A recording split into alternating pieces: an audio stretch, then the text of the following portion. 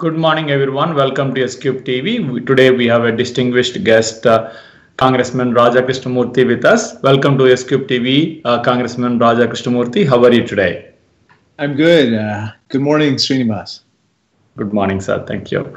So we would like to know a little bit more about you. I know we've been talking to each other. I mean, just for the sake of audience, I would really appreciate if you can tell us a brief bio of yourself. I mean, how you started your business and then got into the politics. I really appreciate if you can give us some information about yourself, please. Sure. First, it's nice to be with you. I'm Raja Krishnamoorthi. I was born in India, and I came to this country when I was 3 months old. My father was studying engineering at State University of New York, Buffalo. So we started off in Buffalo. And from there, moved to Peoria, Illinois, where my father took up a job teaching engineering at Bradley University. He just concluded his 40th year and he's retiring. But from there, I went to Princeton University for mechanical engineering and then Harvard Law School. And then I came back to Illinois and practiced law. I helped to start the anti-corruption unit for the Illinois Attorney General's office. Business was good, unfortunately, because there's a lot of corruption in Illinois at the time. And then went back to the private sector and ran a small business. And I did that for about 7 years and then got elected to this position in 2016. And I've been serving ever since in Washington, D.C. As part of this position. Very nice to hear your story, and I mean you're representing District 8, the Illinois, the Congressional District 8 from Illinois. So we would like to know, I mean, what have you done so far? I mean, for the District 8 or in general in the Congress. I would really appreciate if you can let us know your achievements or your accomplishments during this last close to 4 years of your tenure or term in the Congress. Well, I think you could probably put it into two buckets. One is in terms of legislation, what we've accomplished, and there, I'm very proud of our efforts with regard to strengthening vocational education and post-secondary opportunities for people not going to four-year college. And then secondly, conducting oversight of the administration. And there we got a lot done with regard to the pandemic and just making sure that, money is spent properly by the government and basically making sure that the Trump administration conducts its affairs efficiently and free of waste, fraud, and abuse. Gotcha. That's fair enough. I mean, we would like to know a little more about, I mean, you mentioned the COVID-19 and the spending and all these things. So during this time, I know there are many other areas got affected, especially healthcare and the small business. Yes. You being a small business owner in the past and also working on skill development for the young people. I mean, there's another legislation you have proposed and you got it passed, I mean, in your first term.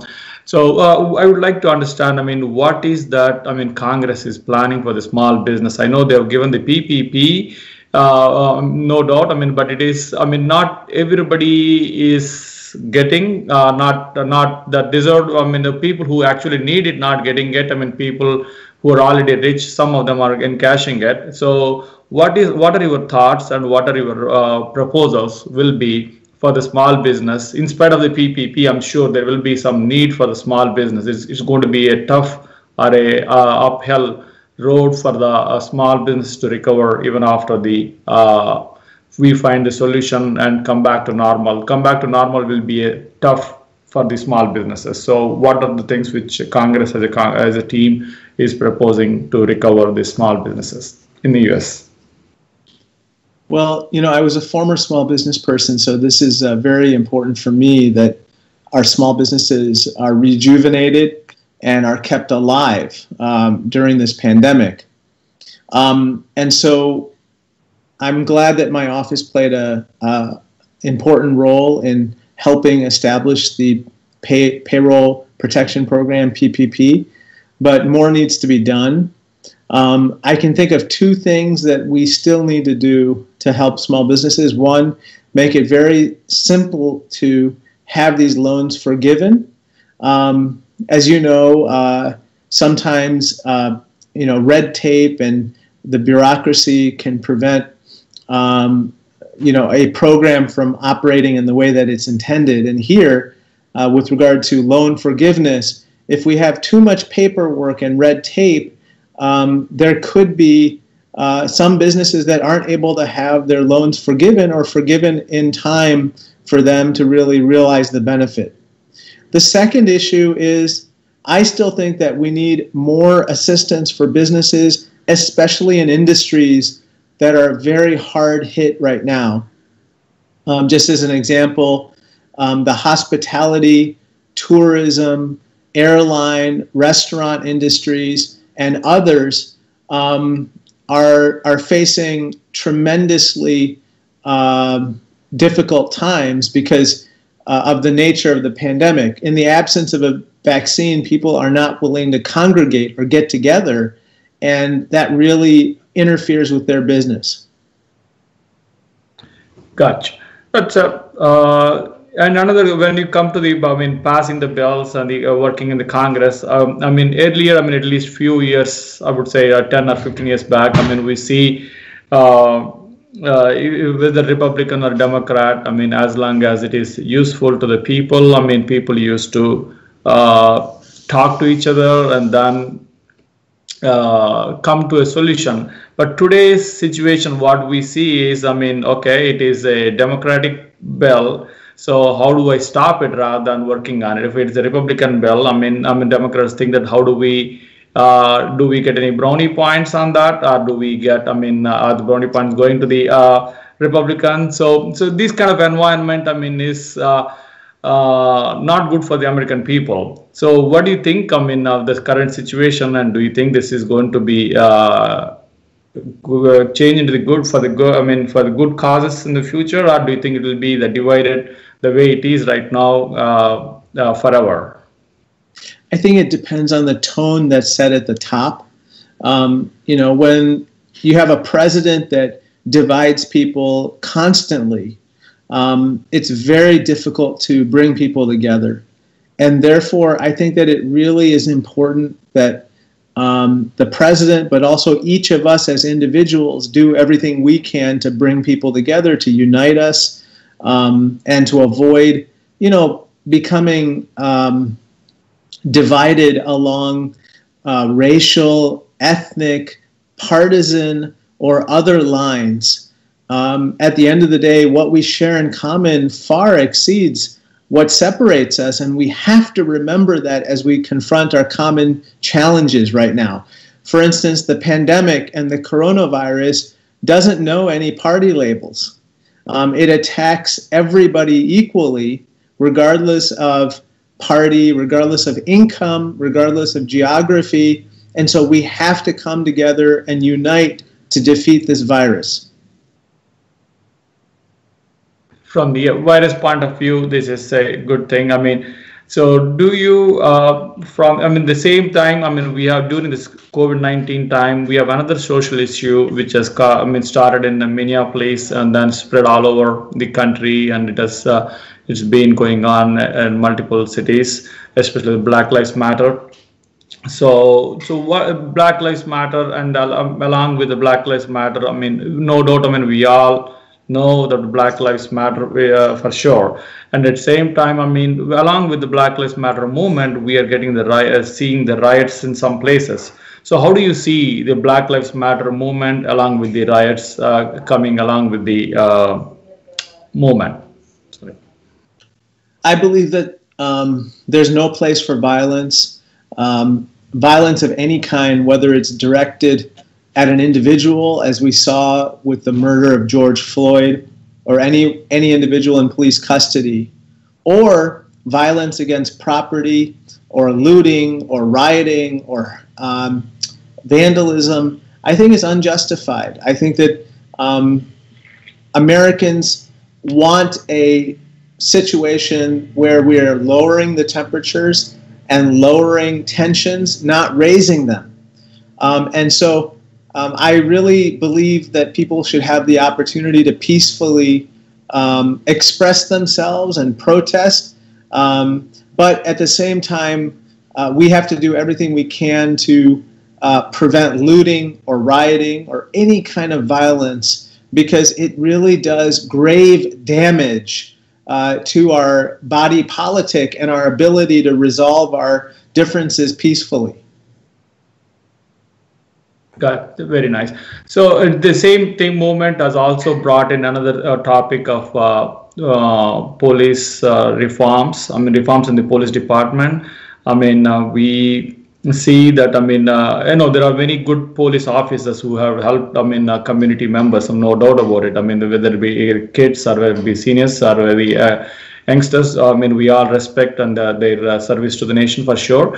But it's saying there are few people, I mean, they will be there in every community. I mean, they do some bad things and they create the bad marks to the complete community. So to avoid those kind of situations, I mean, do we see that, I mean, the police reforms are needed, or what is your opinion on that? I mean, we respect for sure all the police officers who are serving our community, but at the same time, do we see a need for accountability too? You know, recently, Sreenivas, there was a study by the newspaper USA Today looking at police records, and they found that 10% of police account for the vast majority of allegations and instances of police misconduct, meaning 90% of police officers have nothing to do with it. So the vast majority of police officers do a good job and try to uphold their oath to really serve and protect the community. However, with regard to those 10% of police officers, some of them account for hundreds of allegations and instances of misconduct. And so what we want to do is, on the one hand, reward and uphold those police officers who are doing a good job every day. And you and I know who those people are. And on the other hand, create a culture where those bad cops or bad police officers are held to account, are ostracized and removed from the police force if they persist in their misconduct. You know, one of the sad things that's happening in a lot of communities, including inner city Chicago, is that many crimes go unsolved because the community doesn't trust the police. And when you have crimes go unsolved, basically what happens is that the perpetrators get away literally with murder. And when you have the perpetrators getting away with murder and robbery and looting or shooting, they will do it again and again and again. And so we have to get them off the streets. But that starts with building trust between the police and the community. And so I'm doing everything I can to further enhance that trust. Thankfully, in my district, most of the police are very good people, and they have developed very strong bonds with the community. So I'm glad about that. It's very nice to hear about the story about your the relationship with the police officer within your community. Which is nice to hear that. And I'm sure, I mean, many communities will be building those kind of relationship with the police officers across the country. Coming back to another topic, I mean, the COVID-19 has exposed the weaknesses in our healthcare system. And especially during the tough economic situations, I mean, not everybody will be able to afford to have health insurance. So, which is going to be a challenge for many people to have health insurance and have the health services available for them. So, do you, I mean, the Democratic Party, some portions or some part of the Democratic Party, they are proposing a single-payer healthcare system. So, what is your view on single-payer healthcare? If they want to propose, do you support it, or what do you? If not, I mean, what are the other solutions would you like to provide for the US citizens on the healthcare side, on the healthcare front, please? Well, I very much believe in universal access to healthcare. So I believe every American should have access to high quality healthcare coverage as well as healthcare. Unfortunately, we haven't yet attained that particular goal. I believe that some 10 to 15% of Americans still don't have that type of access. And so what I believe is that we should continue to expand, for instance, programs such as Obamacare, which I think is a very good program if it's done properly. Unfortunately, the current administration has repeatedly attempted to repeal it, even during a pandemic when people are relying on it so heavily. But as you know, hundreds of millions of Americans have benefited from Obamacare because of its various protections, including for people with pre-existing conditions. I believe that we have to continue down the road of strengthening Obamacare. I would also look at adding a public option to the exchanges, meaning that more affordable options should be there, especially in situations where there's just not a lot of competition on the exchanges. And if you add a public option, it helps to give further price competition to those private health insurance options that the rest of us enjoy. I happen to be on Obamacare myself, and so I have a personal interest in making sure that the 5 people in my family, my wife and 3 kids, have a strong Obamacare system, and I want everyone else to have strong options as well. Gotcha. Okay. And coming another topic, I would like to switch to another topic. Like education is another one which is very important. I mean, basically, especially the minorities. I mean, let it be African Americans or Hispanic. I mean, where they are, we in statistics say that, I mean, they are below poverty. Some of them are below poverty lines. So usually the education is the one which will bring people from the lift them from the poverty and then enrich them in all aspects. So, but I mean, in America, I mean, we see that, I mean, education system K-12 is failing, I mean, deteriorating rather than progressing year after year. So as a congressman and as a Congress, I mean, what is that, I mean, you or your team is proposing to help improve the education system in the US? We are not in the top, but top 5 in the world. I mean, we are somewhere down, not at least for sure, not in the top 5 in the world. Well, this is an ongoing challenge, and I believe that as Indian Americans, and in my case, I'm an immigrant, for me and my family, public education really was the gateway to the American dream. And so what I believe very strongly is that we strengthen the public education system, okay? And what that means is, you know, unfortunately, a lot of zip codes in the United States, you know, property taxes are not sufficient to provide a high enough standard for public education for our children. And so that's where state and federal supplements are appropriate, in addition to the property taxes generated by the businesses and the residences in that area. So that's one big issue that we have to tackle, which is funding for public schools. The second issue that I think we have to tackle is making sure that we constantly are attracting the highest quality teachers, the highest caliber teachers into our public schools and the teaching profession. It's a very challenging profession, to say the least. And unfortunately, I'm always very concerned that some of our best and brightest don't go into teaching because it doesn't pay enough, or they are burdened by high student debt coming out of college. So we have to create incentive programs in that regard to get the highest caliber students into teaching and into our public schools. And then third and finally, we have to help parents. You know, many of our parents are working. They are working, in many cases, both of the spouses are working.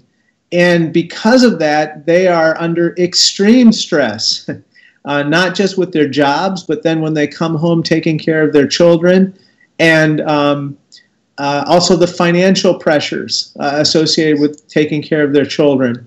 And in that regard, I think that we have to help them. So, for instance, we have to provide childcare assistance for them in the form of economic assistance to make it more affordable for them to take care of their children at home, and to use those additional monies to going to tutoring and other educational supplements. That childcare that we assist them with should be educationally nutritious, so to speak. So it's not just putting people in front of Dora the Explorer on TV, but actually having them learn even at the same time that their children are being taken care of. So those are just a few of the issues that I see.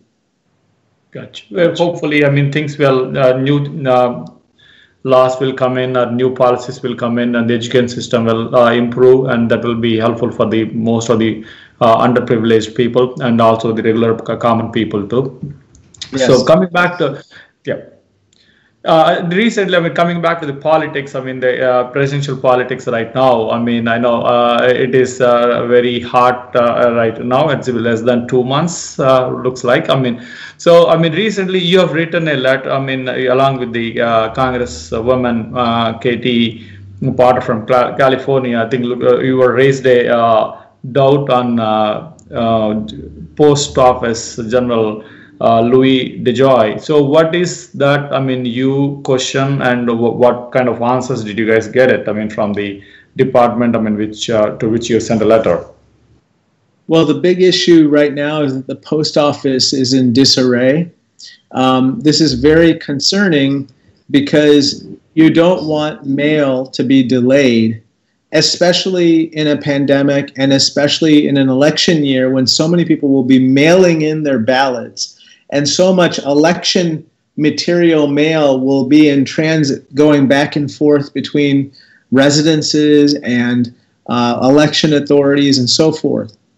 And so I have some severe criticisms of Mr. DeJoy, who decided to embark on operational, he's the Postmaster General for the USPS, the U.S. Postal Service.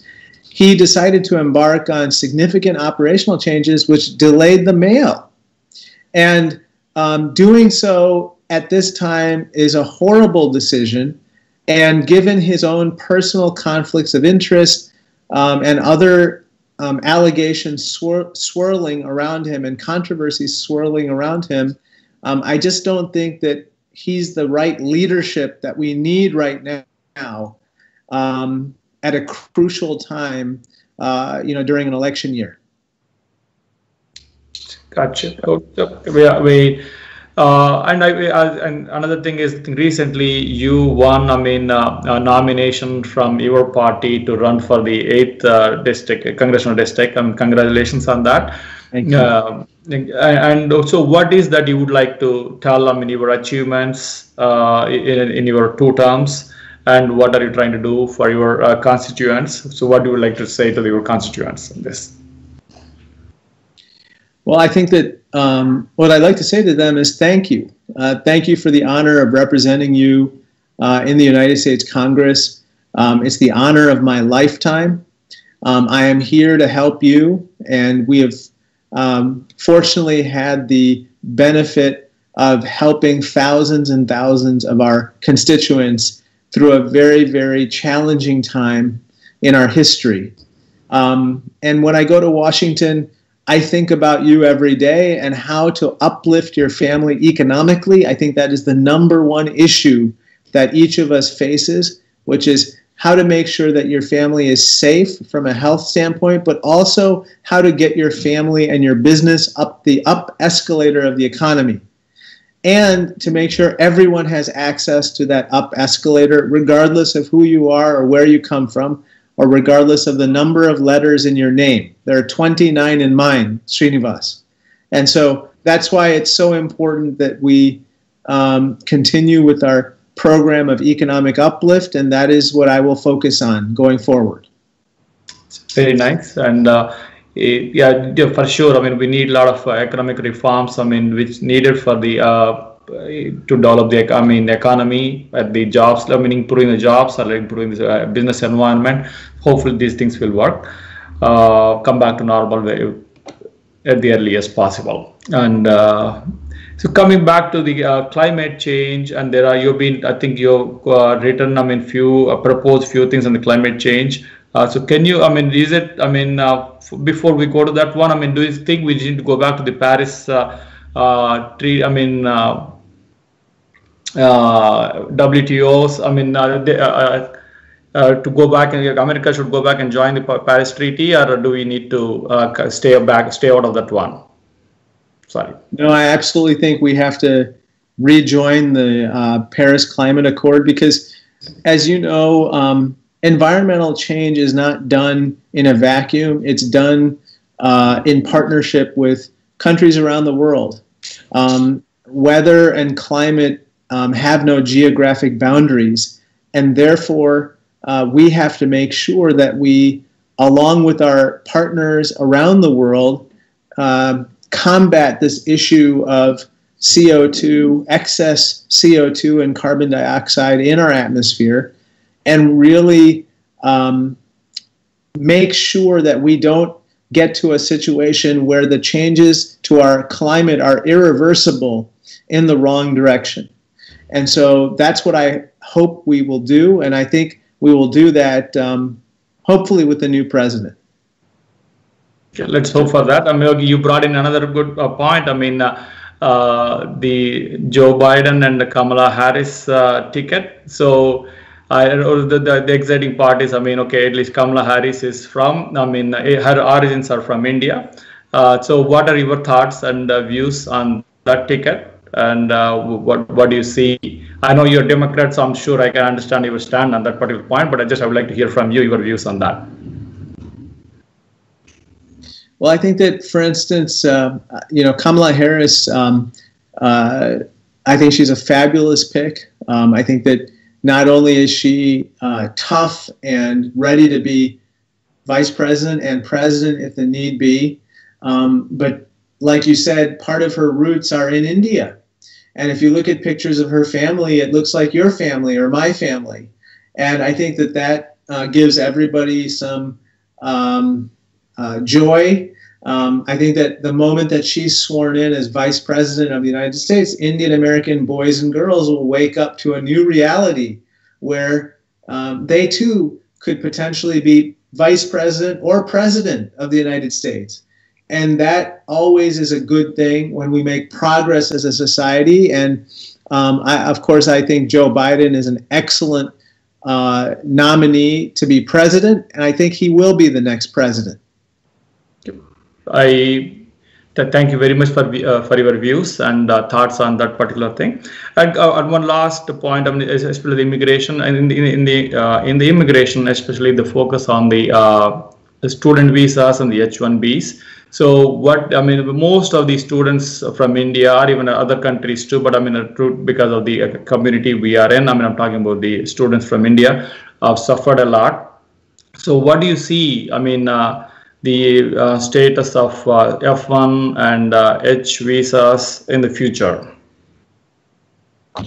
I think the future is bright, provided that we have a change in leadership. And I think that with a new president, we will have a comprehensive immigration law.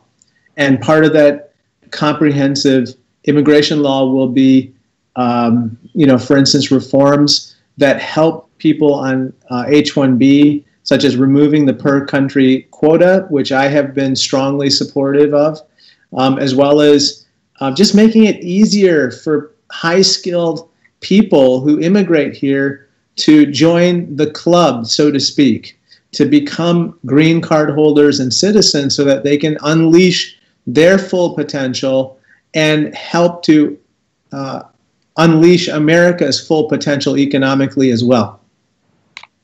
Okay, thank you very much for your views and thoughts. That's any final words for the audience? I just want to say thank you, and remember to vote on November 3rd. Is the most important election of our lifetime, and please do everything you can to register now, and then safely vote either by mail or early or in person on election day. But you must vote. That's incredibly important. Thank you very much, Congressman Raja Krishnamoorthi, for coming on the show, and we wish you all the best in your future endeavors and your election too. Thank you so much. Thank you, Sreenivas. Thank you, sir. Have a nice day. Thank you.